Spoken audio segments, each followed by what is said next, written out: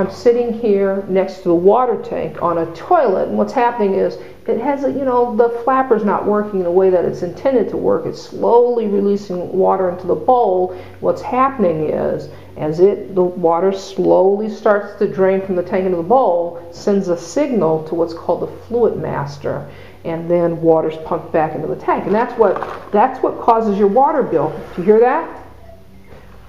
That's what causes your water bill to go up, right? So let's take care of it. We're going to take care of it. I'm going to show you how to do it. Now I want to show you what happens. Okay, I'm going to bring you into the tank here so you can see the components that I'm talking about. This is the fluid master over here. That's what I was saying. It sends the signal here, just turned on.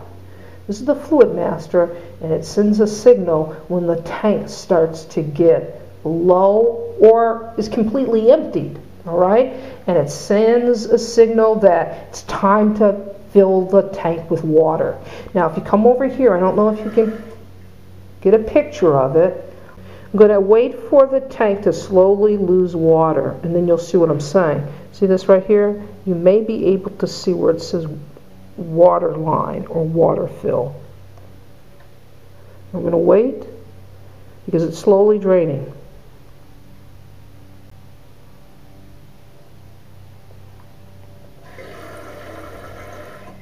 And so what that sound is it was replacing the water that's leaked out of the tank. Now, I'm going to turn the camera around so you can get a better picture of the flapper. See, this is, and it's the white flapper at the bottom of the tank. That's what we're going to install a new one. Okay, so to do that, to get started, what we need to do is we need to shut off the water at the water supply line just beneath the tank. Let me show you where that is. This is the water tank. It's the water supply line. We're going down, right? And we're going to shut off the water. Once we have the water shut off, the next thing we want to do is we want to empty the water from the tank. So we're going to flush the toilet.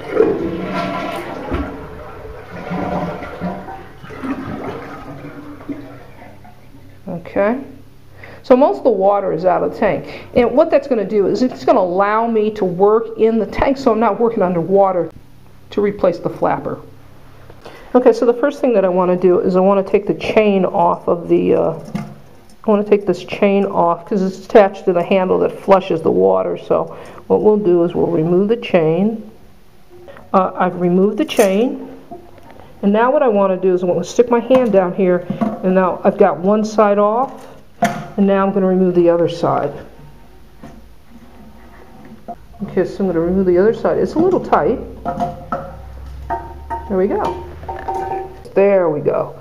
So you have like just a little slot there that fits over, and you just unhook it, and it comes right out. I'm going to go up to my local hardware store, and I'm going to match this up. Make certain that I'm getting the right flapper. They make it universal, but sometimes those universals don't fit. Okay, so I've got the new part here. It's a 3-inch universal, and so let's put it in, okay?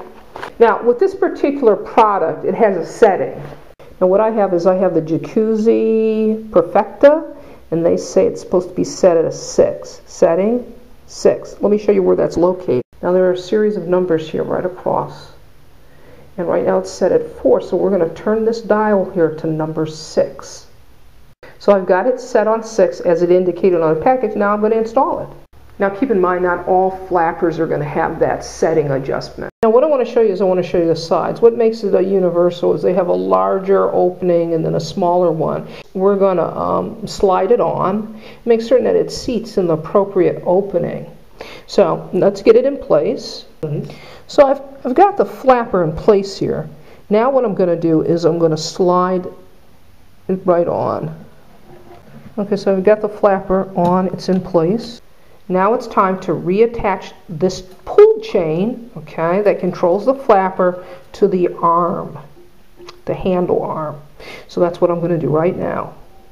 I'm going to just make certain that it's the right length. See, it's not. So we're going to make adjustments to the chain. Okay. So here's the thing you want to do. You want to make certain that you give it enough chain that so that when you depress the handle, it lifts up on. Well, I've turned the water back on, so we're going to let the tank fill up, just to make certain that the flapper is doing its job. Now it should cut off once it reaches, cut off once it reached the appropriate water level. Now what I'm going to do is I'm just going to sit and just watch for a second and just make certain that it doesn't cycle back on.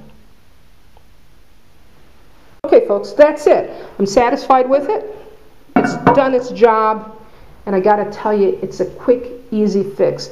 Really, once you have the part in hand, it doesn't take you but a matter of a few minutes to do that job, and you'll save on your water bill, I guarantee that. This is Leah saying, you can do this. See you next time.